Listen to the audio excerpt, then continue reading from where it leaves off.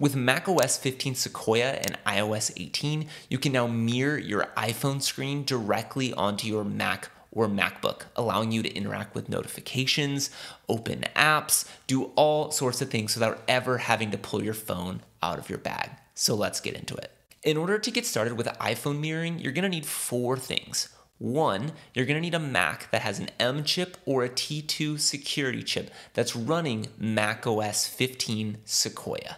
2, you're gonna need an iPhone XR or newer that's running iOS 18.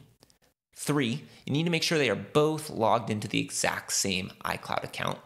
And 4, you need to make sure that your phone is somewhat close by you and your MacBook in order to connect and start the process. So let's see how this works. To get started, I'm going to click on the Applications folder on my Mac. I'll click on the app iPhone Mirroring, and it'll ask for permission to give quick access to iPhone, get access to apps and notifications. You'll then have to unlock your iPhone and click Allow Notifications. We'll get more into this further on in the video. Once you click Get Started and unlock your iPhone, you are good to go.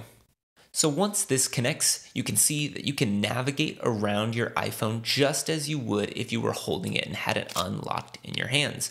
You can swipe between screens. You can even open apps. Here I am in Apple Notes looking at the notes for this video. If you need to go back to the home screen, you can always click that little bar at the bottom. Now I'm going to go into reminders and just add a reminder. You can see that you can use the keyboard just like you would, and the keyboard doesn't even show up on screen, which is really nice. I'll go ahead and add that here and go back to the home screen. Let's say you need to go back to the home screen or use your app switcher in different areas. You can see this icon up here at the top. When you click that, it'll take you back to the home screen. And when you click this icon here on the right, it'll bring up your app switcher. You can also do this using keyboard shortcuts here. You can see in the view menu that Command 1 is home screen, Command 2 is app switcher, and Command 3 is spotlight. It's a great way to navigate around your phone if you're a keyboard shortcut junkie. Once you've connected your iPhone to your Mac using iPhone mirroring for the first time, your notifications will start to appear on your MacBook with a specific little icon. Let me show you. So I'm here on my Mac, and if I go ahead and click here to look up my control center and kind of notifications, you'll see up in the top right hand corner, you can see this little phone notification here. So I can go ahead and click and open these, and I can actually open them, and it should trigger iPhone mirroring, which is then going to require me to unlock my device, and it should open up that exact app to that exact notification. So there you go. You can see it has pulled it open to exactly what was there without even having to touch my iPhone. If you're like me and you want to minimize the number of notifications that you're going to get on your phone and desktop, you might want to adjust this using your macOS settings. So what we will do is go to Apple, we'll click System Settings here, and we will scroll down to Notifications. Here you've got the ability to adjust notifications across your phone and whether you want to allow them, whether you want to allow sounds, and you can just go down the list of apps and decide which ones you want to receive notifications for and which ones you don't.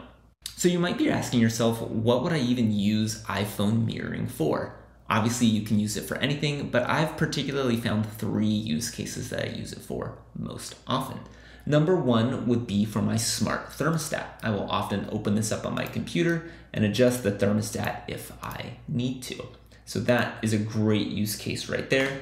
If I jump back to my home screen, the second one that I often do is for security camera. So if I go ahead and open this up, I can see my security camera footage right away. I don't even have to grab my phone or my iPad or anything like that. The other area where this is particularly useful is where you might have an iPhone app that is not available on iPad or desktop where you need to do a lot of typing. So one particular instance here is Todoist. I use this as my task management for my work projects every day. I tend to not have the desktop app on all of my computers and things like that. So sometimes it's just quick and easy to open up iPhone mirroring, jot down a quick idea, and then jump back out to the computer.